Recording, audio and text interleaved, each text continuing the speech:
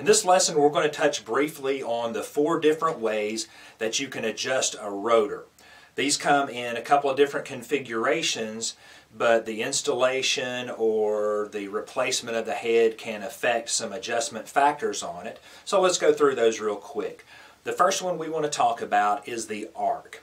Arc refers to the oscillation pattern, the side-to-side movement of the rotor as it goes through its pattern. And you can buy rotors in 2 ways. You can either get them preset at a 360 degree pattern. Some rotors will go the 360 degree, touch the limit, and then come back. And some preset 360 rotors will just continue on around, which is a tiny bit more efficient than it stopping momentarily at its stop and coming back around. Or you can get it in an adjustable arc, which I think sometimes runs between 20 degrees and 360. And all of your adjustable heads are going to touch the limit and come back. Not all of them, let me retract that, but a couple of manufacturers give you an extra little deal when you're adjusting the arc setup in it. If you give it an extra click, it's going to cause it to go on around in a continuous 360 degree pattern. So most heads of the adjustable heads that I know of, I think all of them, if you buy an adjustable head, that it's going to come preset at a 180 degree arc. And when you go through the manufacturer's product guide and its performance charts, it's going to give you the flow and precipitation rate based on a 180 degree arc.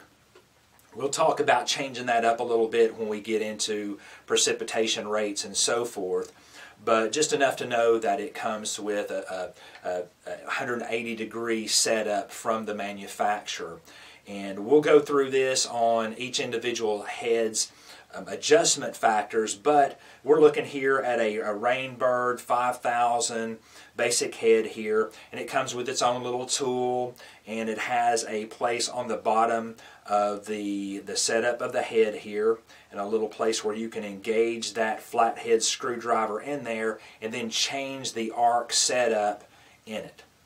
Now, the second factor is the radius, and radius refers to the throw or how far the distance is that your water is going to shoot out from the head. Now this depends on a couple of things. Typically that's controlled by the nozzle that you put in it. So most rotors that I know of come with a nozzle tree that we'll talk about here in a later lesson. And the nozzle that you choose to put into the rotor will determine both the flow coming out of the head and the radius, or how far that spray goes. So if you need a further radius, you can put a larger nozzle in there, but be aware that'll give you a higher flow rate. But also you can shorten that radius up by screwing down the screw that is used to hold the nozzle in place. There's a tiny little stainless steel screw here that, for this Rainbird, it has a flathead top on it. And if you screw this little screw down here to the point to where it impedes the flow of water coming out its little nozzle orifice, that'll effectively shorten the radius, but it also widens the pattern. So most heads, as far as I know from looking at the performance data, they're meant to be used at full extension. I've come across some technicians that when they install rotors, they'll always go through and just barely run that set screw down in there where it just barely impedes the flow of water, and they think it gives it a better pattern. But actually, if you look at the performance data of the head, it's the most even if it's at full extension, meaning that that set screw isn't impeding the flow coming out of the nozzle. Okay, so the third way of adjusting a rotor head is by the tilt. Now, in every manufacturer's product guide, it's going to tell you what its angle is as the water leaves the head. So for it to achieve the 30 feet or 40 feet of radius that it's going to get, it may need to have a 30-degree angle on it so it can shoot the water over to its target. Now, that is for getting up over bushes as well, and they'll give you the distance of what size bush at what distance that head will shoot over. But if you need it to go up and over, you might tilt that head back in the ground some, or let's say you have a low-hanging branch, you may tilt that head forward. Now, obviously that's going to affect the radius that it throws. But I say many times in these series of courses that irrigation is a game of compromise.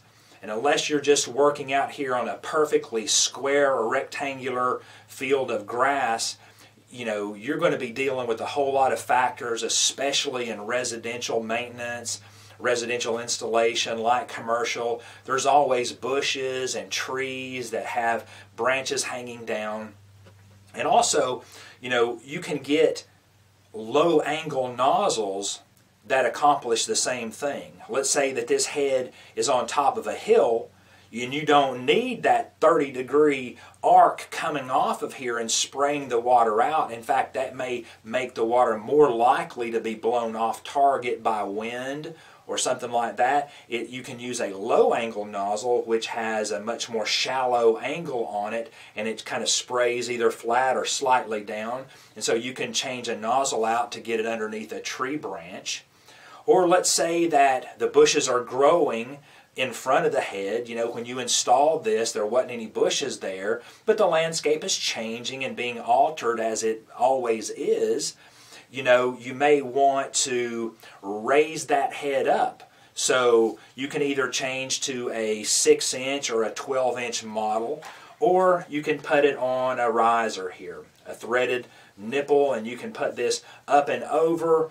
If it's behind the bush, I typically don't like for heads to be visible. I like for my irrigation to be invisible more or less, and that's why I like to always keep 6 and 12-inch heads on the truck, so that if your head is getting blocked out by either a new bush or something that's grown up over time, you can put a larger version in there and get a 12-inch pop-up which can get up and over a good medium-sized bush, or you may need to put it on a riser and get it several feet off of the ground.